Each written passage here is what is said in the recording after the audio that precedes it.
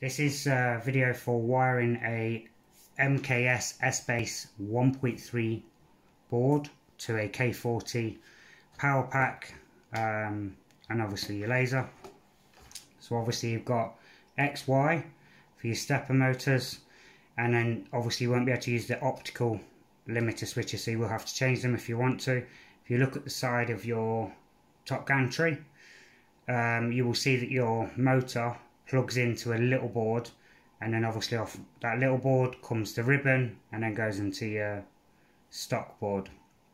You can just remove the motor off that and then extend the wires if you wish, or change the motor out, whichever you want to do, and just plug it directly into here. Your other one will just automatically plug in there.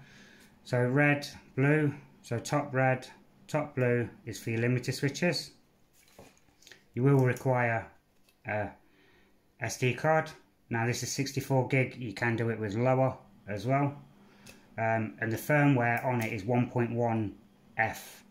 I am going to do another video after this on how to configure this board once you have it all installed, which you will require T2 laser. It's free to download, to use for 15 minutes and it closes, but we're only going to need 5. Once you've installed this board, it will work with lightburn, T2 laser, laser GBL, and obviously various other ones, depending on what you want to use. So the first 2 wires, which is the 12 volt to 24 volt, on your power pack you will have obviously 4 wires coming out directly to your board, so you don't need the first 2. So you disconnect the first 2, you're only going to need the second set of 2. Now the top one will go to this side, and the blue one, sorry, blue one goes to the bottom, brown one goes to the top, and obviously it's in reverse. If you just move these wires so you can actually see, obviously it's in reverse on there. Now your next one down, miss your green and yellow, and then you will have purple and black. Now the purple and black you need to leave together because they're already together.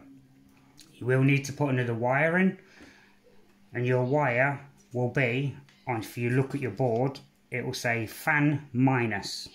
So fan minus, you need to make a cable, take this out and fit it in with this one. You can either open this up slightly, push your wire in, tape it together, however you want to do it, or just literally slot it in and tighten it back down. So that one goes to there. The next one down, you will have a purple wire, which is this one I've capped off, and this will go into there. Now you need to remove this. This is your test fire button. It won't work with this plugged in as well. The board won't be able to fire, but you'll still be able to test fire. So if you want to have a test fire button still, you're going to have to add a switch in. So a wire coming out to a switch to your purple, and then you can use the test fire button. Just remember to flick the switch over, so when you're not test firing, you flick it off and then your board will work. So where this purple one came out, you need to put another cable in, and it goes to this one, which is hot end minus. So you've got your first 2, and you've got your black and purple, and you need to add a wire in which goes to your fan minus, and then you need to take out the purple and put a wire in to your minus hotbed. This only works with the 1.3, sorry, we'll get it right. Obviously it has it there, and you can see it's a MSK Sbase board.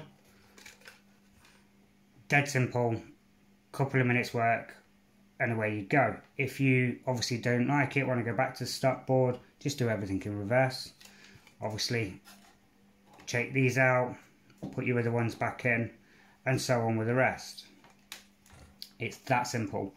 If you follow me on the next video, I'll show you how to configure this once you've all set it all the way up, and how to basically you put your firmware on, and then if you try and do a circle, it won't work. It'll do an oval, and same with a square, it'll do an oblong. We'll just go into T2, modify the settings, save that, it'll write it back to the SD card, then you'll be set and ready to go. That'll only take about 5 minutes too, not even that. You just need a tape measure or some way of measuring for when we do a burn, and then you're pretty much set. Other than that, you can change to different boards if you wish.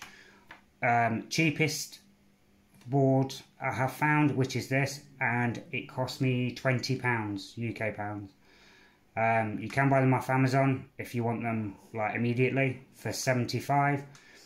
AliExpress, they're £20 from MSK Sbase.